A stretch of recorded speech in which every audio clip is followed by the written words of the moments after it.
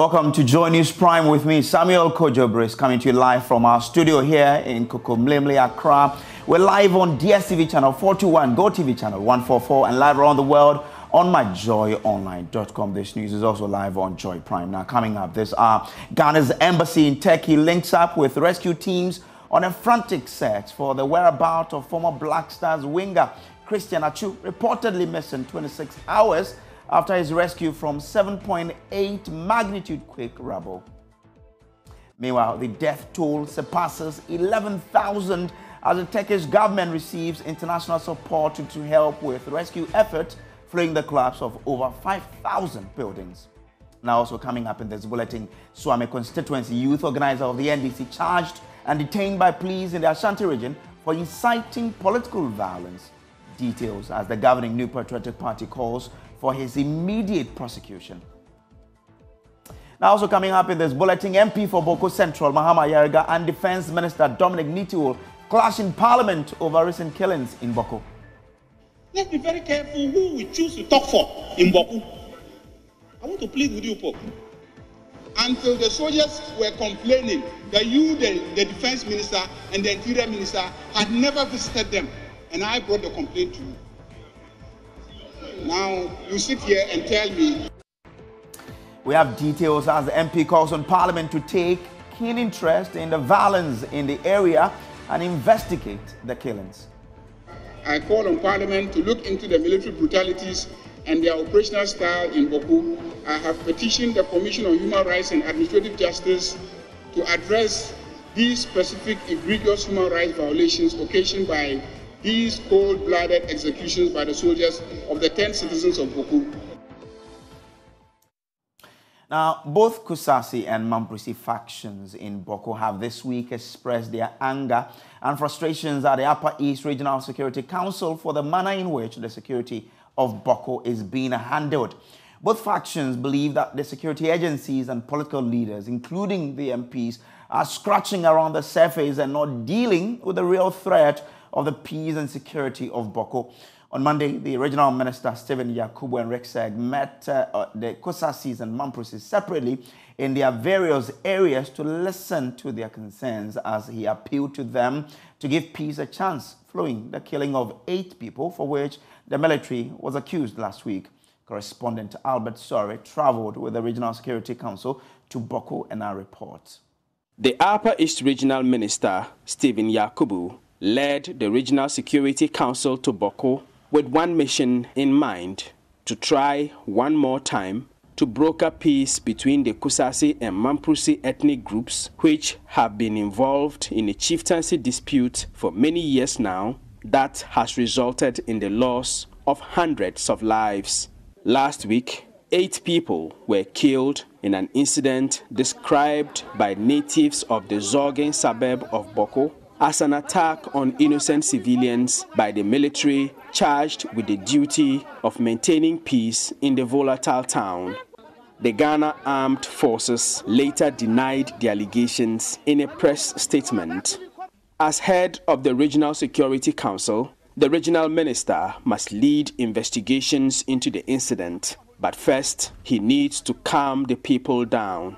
He arrives at Boko at the palace of the paramount chief, Naba Asigiri Abugurago Azoka II, and makes this passionate appeal to the chief and his elders and people. We all know banks have closed, schools have closed, hospitals have closed, commercial activity is completely almost zero. People are scared. What are we doing? Let us seek peace. The minister then gave an opportunity for representatives of the Ghana Health Services and the Ghana Education Service who were part of the entourage to talk to the people about how the conflict was affecting these sectors in the Boko municipality. In Boko alone, we have lost as many as 70 of mothers who are dying because they wish they could get access to health workers to be able to give them timely health interventions. But whilst the rep from the Ghana Education Service was speaking, sporadic gunfire suddenly could be heard in the distant atmosphere. But in 2022, inter-district transfers alone was 95. 95 left Boko municipality to other districts in the region. The regional minister, Stephen Yakubu, met the elders and people of the Mamprusi faction. He made the same appeal as before. Let's put our guns down. Let's talk. Let's seek peace. The Mamprusis too did not hide their feelings about how the government was handling the security situation in Boko. The security, they are here. They will tell you they know where the problems are coming from. But why is it that they cannot map out strategy to ensure that these bandits will not continue to disturb the peace that we are enjoying in Boko? It's because of politics. And we always blame you, regional minister, as head of Rexec. Every day I blame you. I'm talking with people's lives. The Salmon Pit, over 300 and something police were deployed in Boko for the celebration of Salmon Pit Festival. But just after the celebration of the Salmon Pit Festival, we don't even know when the police left Boko. This was the Upper East Regional Minister's response after hearing all sides. I can assure you that we have heard you. We were expecting all what you have told us. We were expecting you to be angry. We are expecting you to be telling us this. Yes. But we can tell you that we are not sleeping. We are doing all what we can to bring peace to Boko. As we departed Boko, the general atmosphere was calm and people appeared to be going about their everyday life activities. But one could almost reach out and touch the tension in the air. Albert Sorry, Joy News, Boko. On the same issue, there was a fierce clash in Parliament between MP for Boko Central Mahama Ayariga and Defense Minister Dominic Nitiwul over the recent killings in Boko. Mahama Ayariga was unhappy that the Defense Minister had suggested he had shown little commitment to resolving the conflict in the area. He was calling for a parliamentary probe into the recent killings. Parliamentary Affairs correspondent Kweku Asante now reports. Petitioning Shraj to investigate the matter, Mahama Ayariga, in a statement on the floor of the House, called for Parliament to initiate a probe of its own. However, I call on Parliament to look into the military brutalities and their operational style in Boko. I have petitioned the Commission on Human Rights and Administrative Justice to address these specific egregious human rights violations occasioned by these cold-blooded executions by the soldiers of the 10 citizens of Boko. We should be a community governed by laws and not the might of guns. Commenting on this statement, ranking member on the Defense and Interior Committee, James Agalga, called for the conflict to be treated as a national security issue, whilst Deputy Majority Leader Fenyo Makin warned against politicization of the conflict. It is not just a conflict between Kusazis and Mamprusis. It is a crisis which has escalated to the point where we need to treat the Boko issue now as a national one and give it national attention. On that note, Mr. Speaker, I would appeal for calm once again. This calls for our very reasonable approach to the problem, not to be very emotional, not to attempt to even do politics with it, and by extension attack the government. Defense Minister Dominic Nitiwul explained government will do all it can to resolve the conflict. Mr. Speaker, there have been political will from the Nana Addo Dankwa Akufo-Addo government. So let's not be said that there's not been political will. Let's be very careful who we choose to talk for in Boko. I want to plead with you, Pope. That's why, Honorable Ayariga, I told you, come to the office and let me sit with you with the military command and let's discuss it. I told you before, 3 days ago, on Monday. Maybe if you had come and we start, maybe this statement would not have been made. Until the soldiers were complaining that you, the defense minister and the interior minister, had never visited them. And I brought the complaint to you. Now, you sit here and tell me that the soldiers and the police were complaining that you were never visiting them. You brought them to come, they are being exposed to death, and you, their commander, never step foot there to see them. Please, let's not talk personal here. I have sat down quietly and listened, not because I don't have responses. So, Speaker, why they kill the people? I'm pleading with you, go there. Go and see with your naked eyes. And I'm not choosing to speak for only Kusasis. That last statement you made, that we should be careful who we speak for.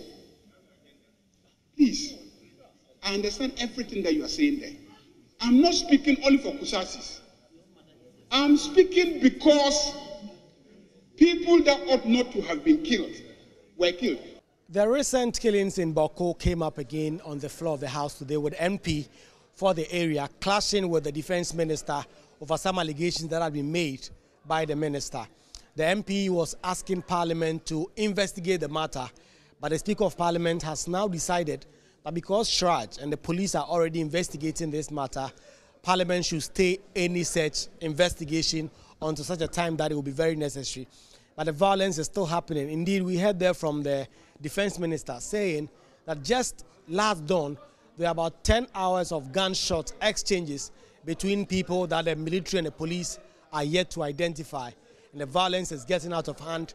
Members of Parliament are calling for this situation to be declared a national security situation so that the state can marshal all its resources to the area to help deal with the violence. Reporting for Joy News, Kweku Asante from Parliament House, Accra. Now, the Swami constituency youth organizer of the NDC has been charged and detained by the police in the Ashanti region for inciting political violence. Razak Kwampa, in an interview with the Kumasi-based TV station, urged the NDC supporters to attack NPP supporters during the 2024 elections. The original leadership of the National Democratic Congress earlier today handed Razak Kwampa to the police for investigation. This comes after a police statement declaring him wanted. Nene Aljima has more in the following report.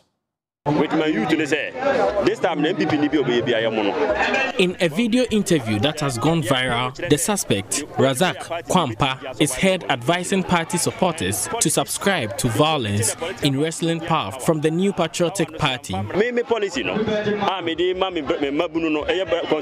youth organizers and they say, when you are going, you should prepare yourself. But men found the NDC in the MPP nibi obey and Sabana would be bono. I'm a party now. The police issued a statement declaring the suspect wanted. Party executives following this visited the Ashanti Regional Police Command, assured of willingness to produce the suspect to the police. On Wednesday, the party executives, in company of some supporters, handed over Razak Kwampa to the police. They were referred to the Centreso District Police Station, under whose jurisdiction the case fell. The suspect, after his caution statement, was charged with offensive conduct. Lawyer Evans Amankwa says the suspect stands by his words in the video. Our brother, the youth organizer for Swami constituency, is in high spirits. In fact, he is rather encouraging us that we should leave him to be here because he meant what he said. He is not in any way perturbed about it, but he has no intention of destabilizing the peace of this nation. That is not his intentions. Wow. That has never been his intentions, and that is his statement. He was encouraging the people of Swami constituency, the kind of maltreatment that people have been meted to the people of NDC in Swami constituency, and he was encouraging them that they should fortify themselves coming the 2024 elections because anything can happen, and for that matter, they should be prepared to defend themselves. Yes. And that is exactly what he said. So anything apart from that is misinterpretation of his words in the video. The NDC wants the police to arrest all persons who make similar statements. National organizer Joseph Yamin says there are similar statements that have not gotten similar reaction from the police. All we're expecting them to do is to extend equal measure to the MPP. They arrested, okay, we brought him, because they intercepted a viral video. As I speak on my phone, I have 4 viral videos that will go viral any moment from now, from the MPP side. And we're expecting the IGP to issue a statement for the arrest of these MPP individuals. Yes. We are expecting it from tomorrow. If they can go after NDC people because they have intercepted viral videos, then they should be prepared to pick the MPP before we make a statement. But I'm very sure that tomorrow the court will have no powers to detain our brother because the court deals with precedents. Kennedy Japan made a statement some time back and declared war in this country. The court said he had no locus, even a member of parliament, somebody who is vying to be a flag bearer of a political party. If the court says he has no locus, how much more a constituency youth organizer? And meanwhile, the suspect, Razak Kwampa, who is in police custody, will be put before the Asokarimampon District Court on Thursday. Nanaya Ojima reporting.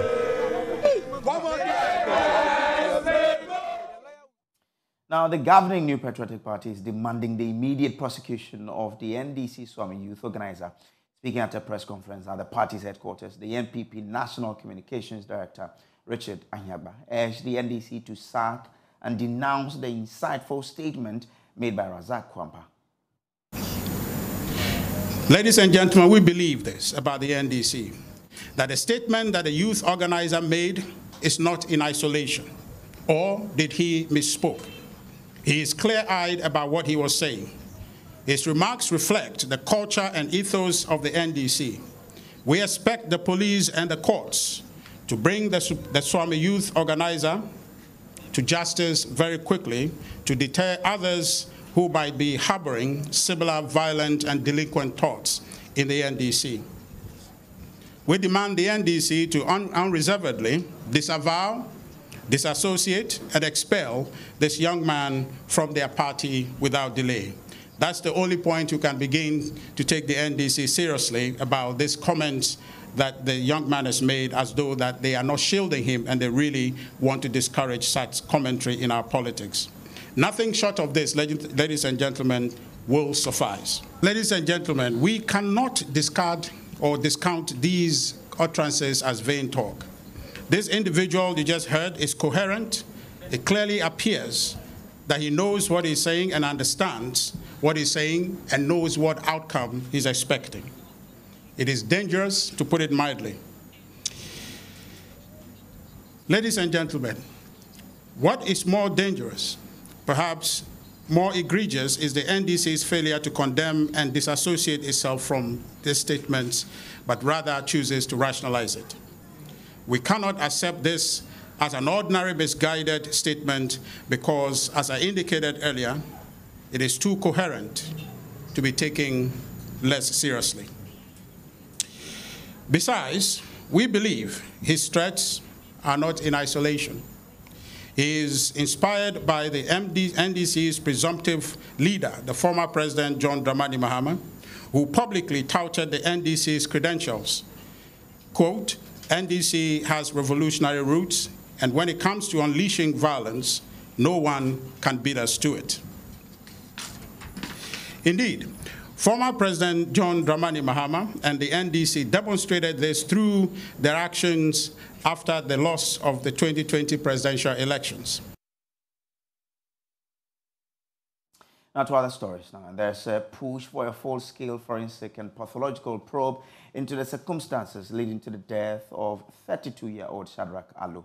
Now the police say his airway was blocked with a post-mortem examination revealing 8 bags of cannabis were retrieved from his throat. Family of the deceased say this is an attempt to divert attention from the fact that Shadrach was brutalized by the police, causing his death. Joseph Akable reports. This thing, they can't tell us that nobody beats my brother to death. A distressed perpetual DDA cannot simply accept the latest from the police. She is busily speaking on the phone to friends and family members who are surprised and need answers. The latest updates from the police claims the family had consented for an autopsy to be conducted.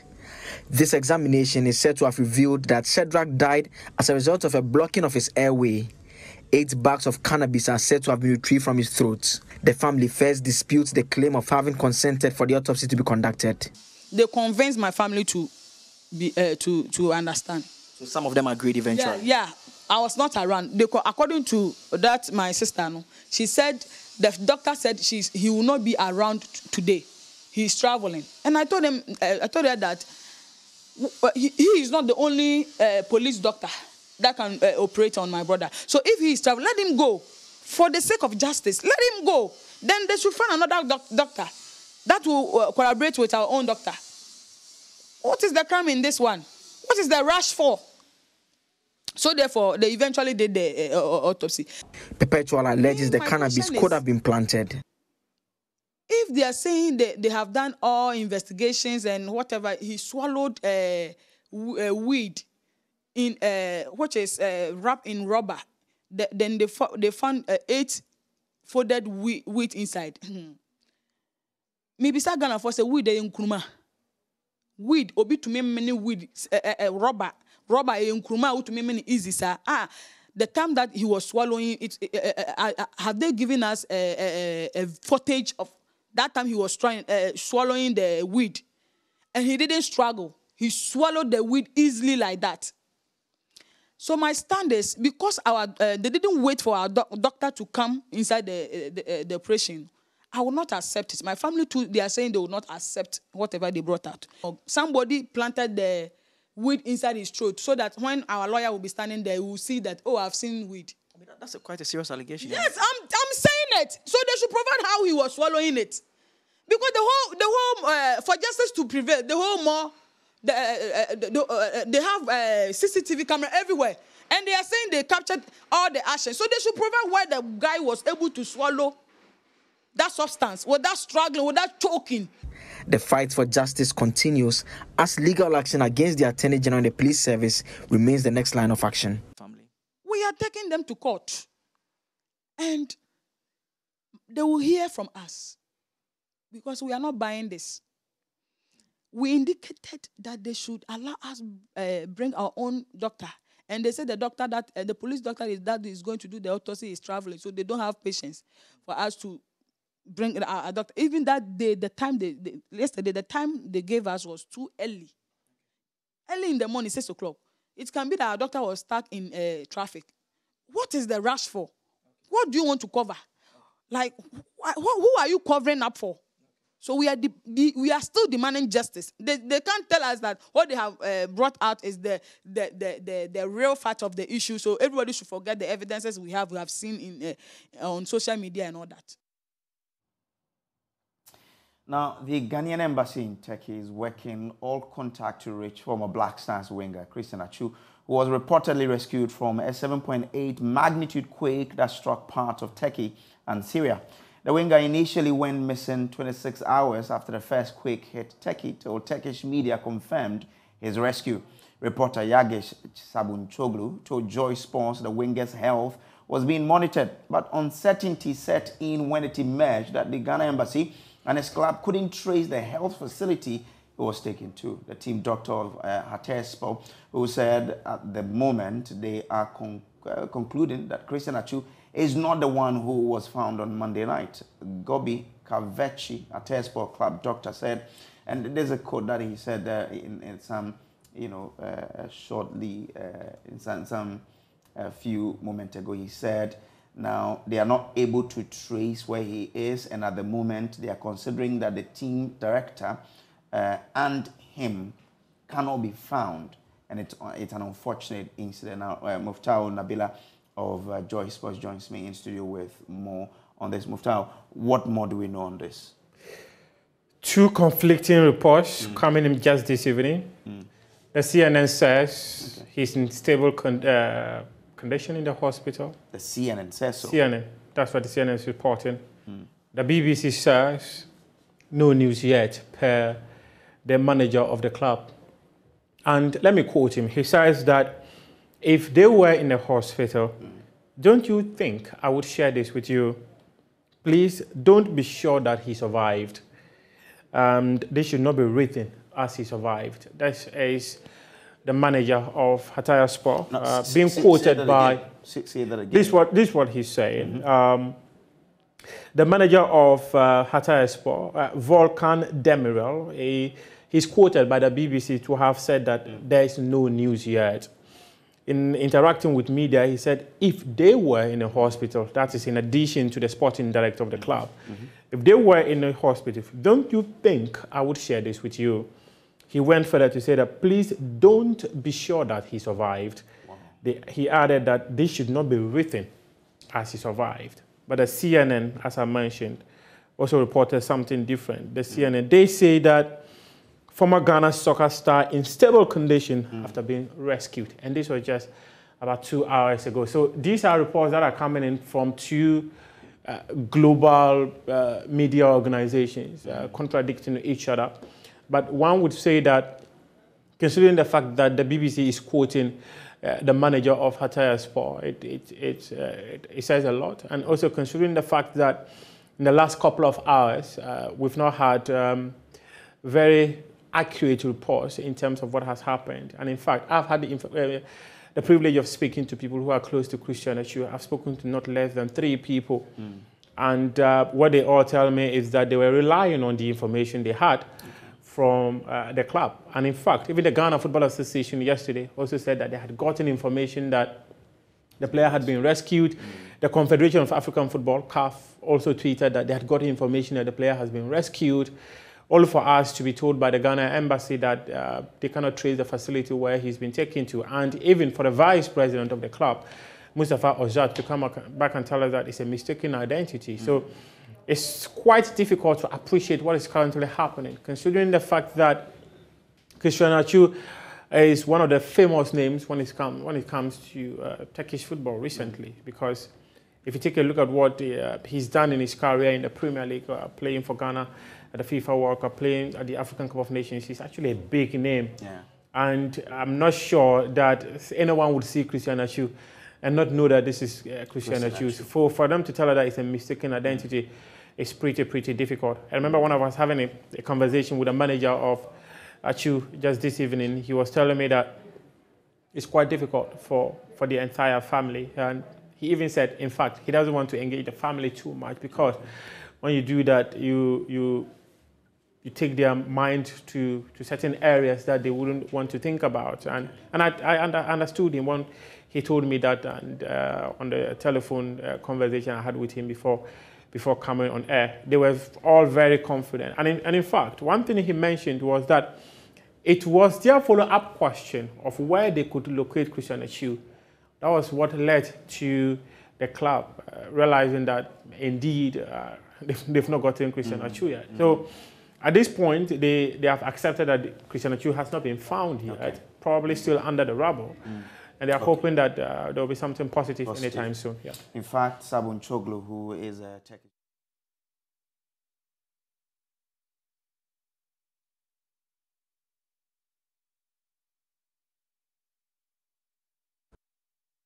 Welcome back from the break. Now, some motorists who ply the Accra-Tema motorway are calling on government to remove the dilapidated and abandoned toll booth stores that sit in the middle of the road. At least 2 of these stores have been run down by vehicles in 2022 alone, resulting in several casualties. Meanwhile, our checks show that some homeless persons have found shelter in the booth. Michael Ashley has more in our latest episode of our series on the motorway down the deadly highway. 2022, a man diesel truck from Tema crashed into one of the toll booths while heading towards Accra. Small car be white, now men outer laneway. I said, Kawaya Fano, Jaivon, was a Uramanu. Uramusuno was at your break. Or tapu break, if you won't send the brake lights on a mess of the tapu, it's so to anything. Musa notes that the rate of accidents around the toll booth has increased since it was shut down. You know, this toll booth here, so far since its closure, there have been more than 100 accidents, of which at least close to 50 individuals have already died here. At the Accra-bound toll area, it is business as usual. The long trucks park dangerously close to the road. Some are busy inspecting their vehicles, whereas many others take a nap while waiting for the night. The boots have been left to wear. Wires hang down dangerously. Some key installations have either been removed or burgled. With no lights, the boot is dark at night.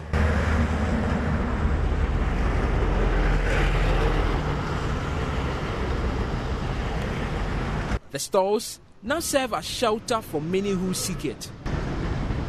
I sleep inside the two booths. Which of them? The second room. Yeah. For how long now? For about 2 months now. At the Tema-bound toll area, we met James Edu Nyama. It appears James is not alone. We found many more people taking shelter in and around the booth. As an express motorway, the number of U-turns were restricted. But over the years, many illegal U-turns have sprung up. It is a common feature along the entire stretch of the motorway. Motorcycle riders and vehicles alike. At the Tema-bound toll booth, we found one of such illegal passages. A man guards the pathway, waiting for customers. The drivers will only be allowed when they have given something.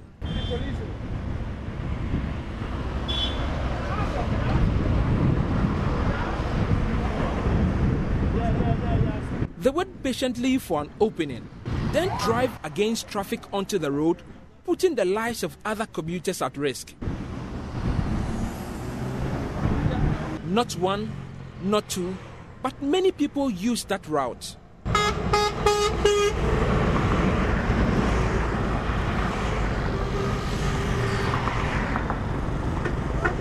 In February 2022, the government announced novel plans to refurbish the abandoned booths.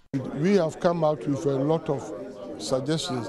We even want to refurbish all those toll booth structures to provide proper and decent washrooms, for instance, for the use by motorists. Later, Roads Minister Mwakwata changed his mind. Among others, I said the ministry has plans and government has plans. We are thinking of a lot of ways to put the toll booths. Until then, some motorists think the booths should be removed. You see, so if the issue is about them quitting it, then it's better they have to demolish all these things so that the cars will get free chances to move. That is my point of view. They should get free chances to move. But sometimes they get there and they get confused, they'll miss their lane, and they'll just go and crash up and hit one of the toll booths. Now, the National Road Safety Authority has undertaken a 3-day exercise to check on the school buses that transport students to private schools in the Malangbawe neighborhood. This effort is in response to a National Road Safety Authority order that some buses providing transportation for primary schools throughout the nation are unfit for their intended use. The buses generally have the appearance of being in rooms with poor tires, unbelted seats, and retroreflective tapes. Children, bus passengers, and young pedestrians are all thought to be at increased risk of harm, death, and injury in road traffic accident as a result of these circumstances. There is more in this report by Jacqueline Ansoma Yeboah.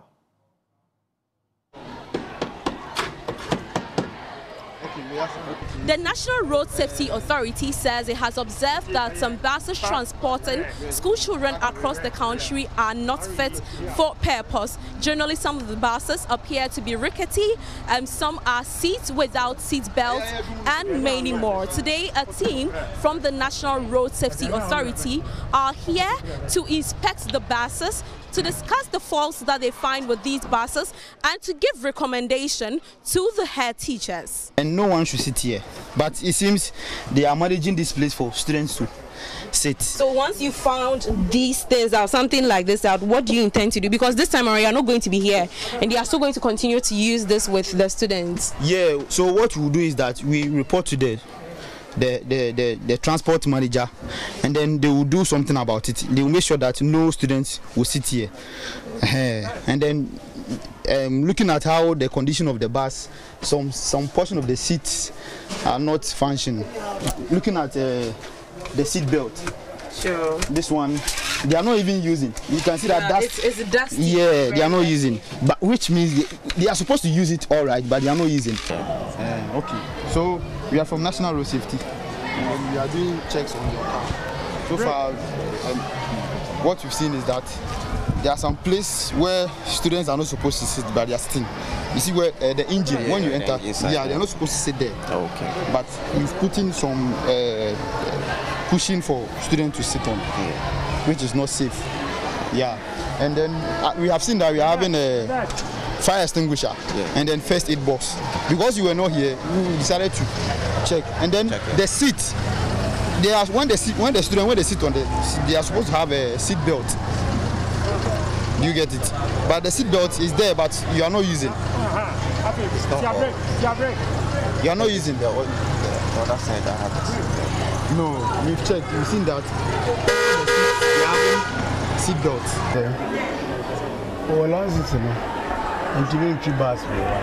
The authority has been given mandate for institutional compliance. So the authority is supposed to ensure that every institution complies with the road safety regulations. And also we realized that last year we gave a directive to all schools to make sure that their buses are in order.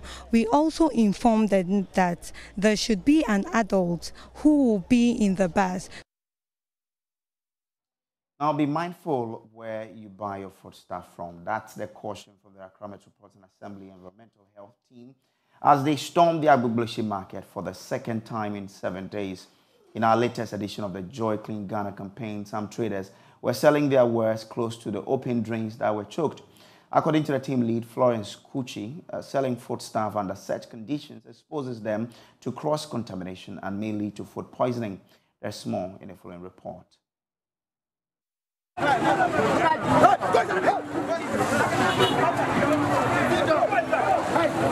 Sounds of AMA sanitation officials in a tussle with some recalcitrant traders at Agbogboshi.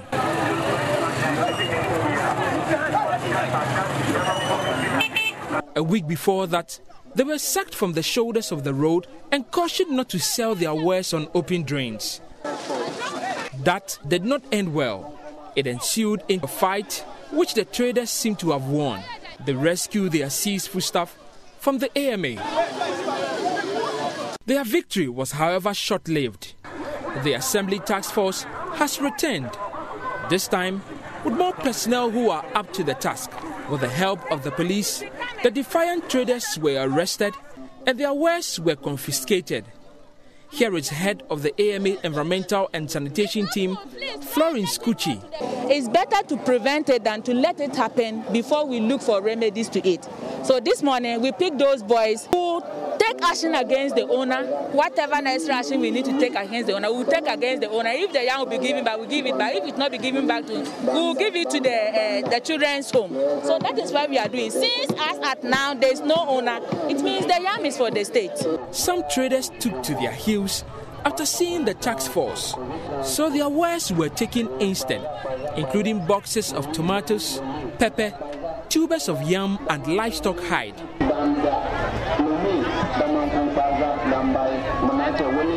Many others were asked to clean their surroundings.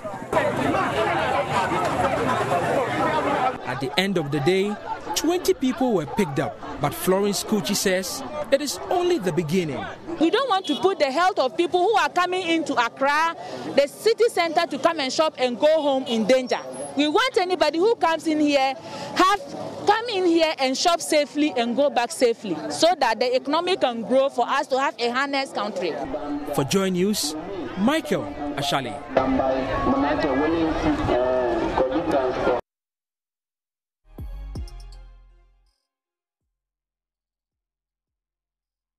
And Becky Bex is already in the house. Yes. Hi, Becky. Hello to you, Brace. Let's begin on a sad note. It's been 5 years.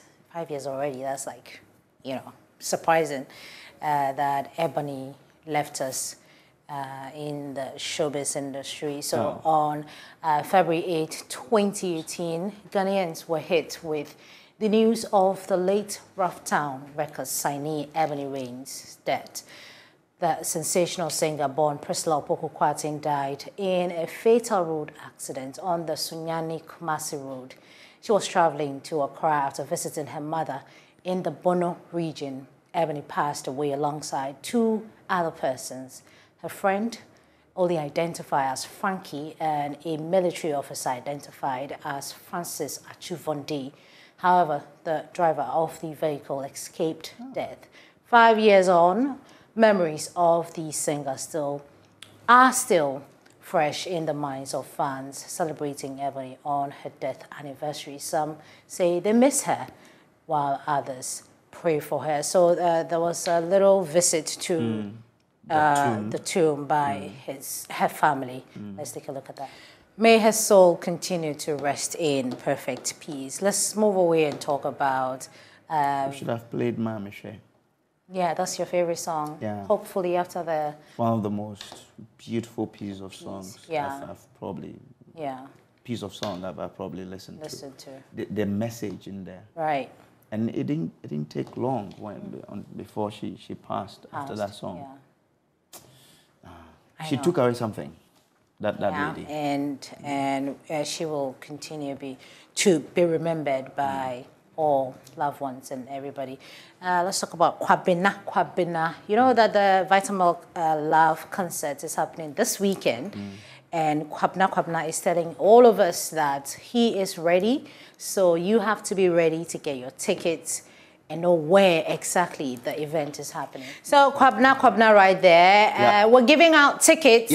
We have 5 tickets to give out to our lovely viewers. Obviously, there's something you have to do. All you have to do is to, get into our inbox, Joy News, Joy FM, any of our inboxes, and tell me what my full name is. Exactly. Should I give a No. It's 5. Just 5 tickets. I mean, just go right. It's like RDT. Just go. Don't do that. Just go right. What my full name is in that inbox will come. We'll give you that. But we should give a caveat.